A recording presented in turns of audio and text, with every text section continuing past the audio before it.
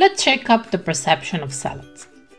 Often, salads get a bad rap, seen as dull, time-consuming, or reserved for those on a special diet. I too once fell into this mindset until I crafted my own version of the perfect salad bowl. Trust me, it's anything but boring, and the beauty lies in its adaptability. Now, let's dive into the prep work. It mainly involves chopping and washing. First up, it's the chicken breasts. Cut them into bite-sized cubes according to your preference. Place them in a bowl, and let's mix up some seasoning.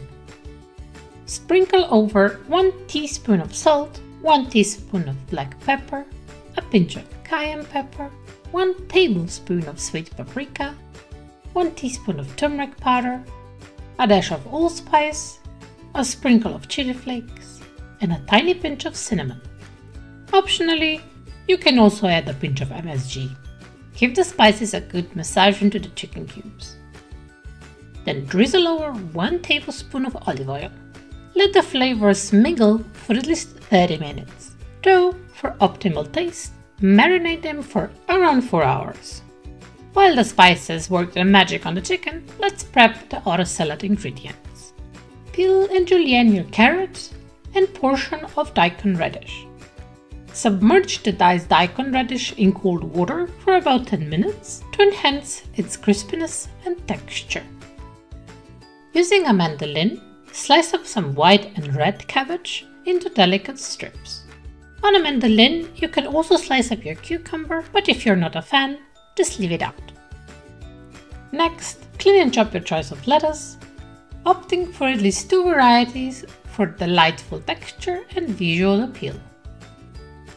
Dice up some cherry tomatoes and a pepper. I prefer the slightly bitter green ones, but feel free to choose your favorite. Don't forget to chop up 2 green onions as well and add them to the salad mix.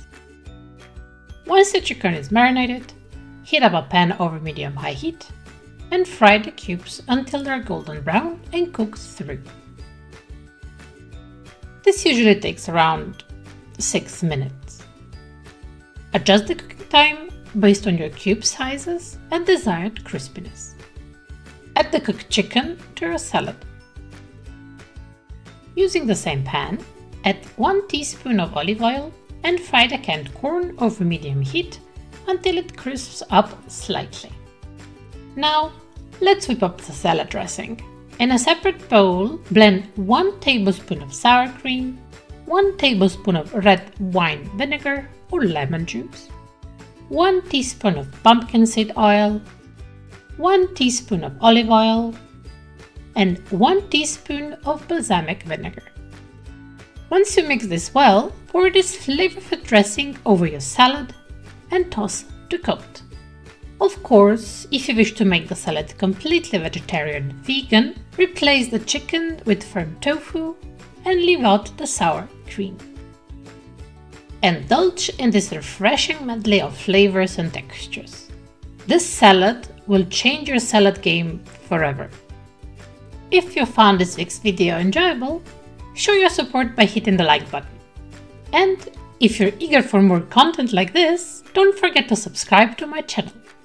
Drop the comment down below and let me know what you'd like to see in the future videos. Until next time, bye bye!